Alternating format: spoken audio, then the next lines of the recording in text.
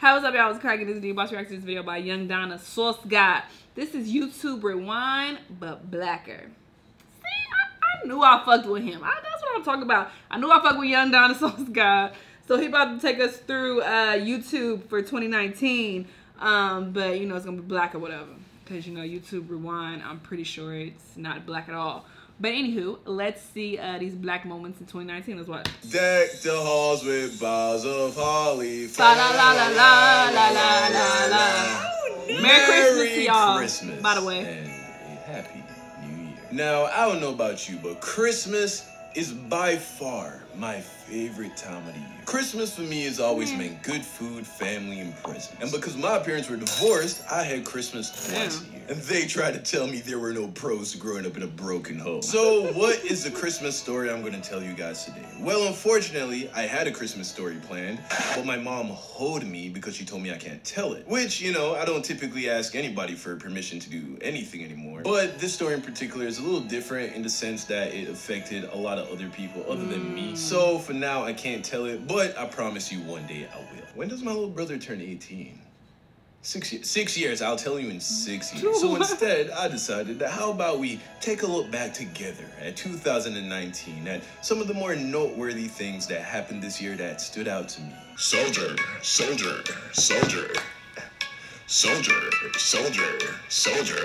By far the greatest thing that happened in January was fucking Soulja Boy, man. I'm the first rapper to come out with a video game interview was console. hilarious. Tiger ain't got no fucking video game console. Drake? Who can forget that, man? Oh my God, bless his soul. February was the month I became aware of the whole PewDiePie versus TC. And although I'm not the biggest PewDiePie fan, you know, I enjoyed meme review while it lasted. As a YouTuber, I just enjoyed watching the internet come together to support this guy. Every year, YouTube feels like it's less of a place for creators and more of a place for huge companies like TC. And it just showed me, yo, as a community, YouTubers and YouTube consumers alike aren't gonna take this shit lying down. Also, congrats to PewDiePie for hitting 100 million subscribers, an achievement that I am much too sane and black to ever aspire to achieve it. March. Unfortunately, in March, we lost Nipsey Hussle. Damn, that was this in the March? biggest news for me. And thought I'm that not just gonna cap happened. and pretend I was the biggest Nipsey Hussle fan, but you know, after he died, I really dove in and researched about this guy, and he was just an amazing guy. He did big things for the black community and made great music. Racks in the Middle is definitely one of my favorite songs from this year. April. I got the horses in the back.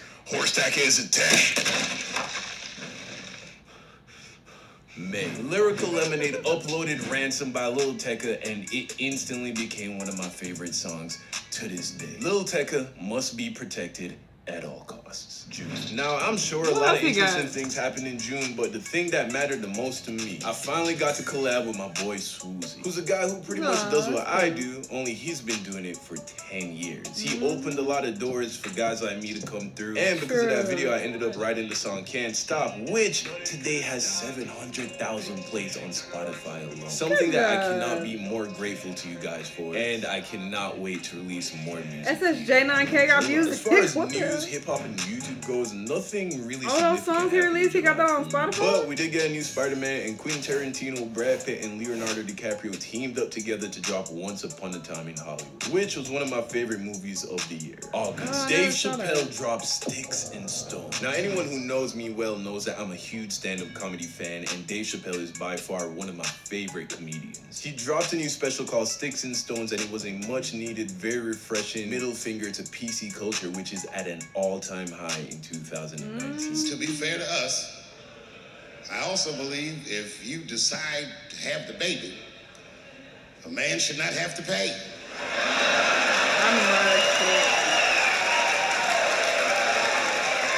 That's fair. If you can kill this motherfucker, I can at least abandon him.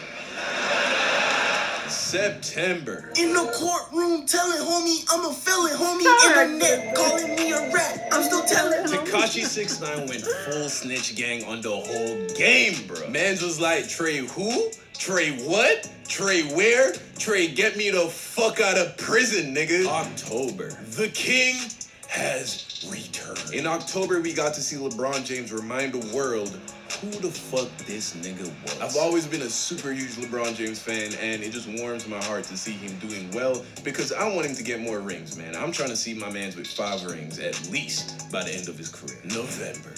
In the month of November, the entire internet stood still to watch KSI and Logan Paul abandon months of training to swing wildly at each other in their much anticipated rematch in boxing. That said, congratulations to KSI, man. Made a lot of people very proud, including myself. I hope you continue to see success and continue to win at whatever it is you choose to do, whether it be music, YouTube, boxing, whatever it is that you want to do.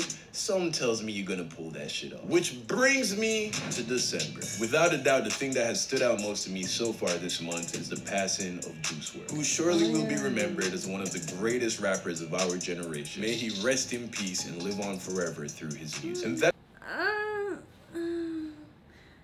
with all due respect, R.I.P. to Juice WRLD, but I don't, you know what? I'm gonna leave that alone. I'm gonna let shit go. Some things don't need to be said, so I'm gonna. Anyway, yeah, YouTube Rewind, but Blacker. I appreciated this list. He did a nice little rewind, though. This was a nice little rewind. I still haven't watched YouTube Rewind. I never do. It's always just super corny. I watched it one year, and the Paul brothers was on it, and it was just pure disgust on my face in that video. And I remember doing that some years ago, and people were just talking about how disgusted I looked watching it, and I was just like, you know what? I'm just never gonna do this to myself again. So don't even know what YouTube Rewind is looking like this year. But anyway, cool little video from Young Donna Sauce Guy. Let me know what y'all thought. Let me know what other videos you want me to react to, and I'll see you in the next one. Bye.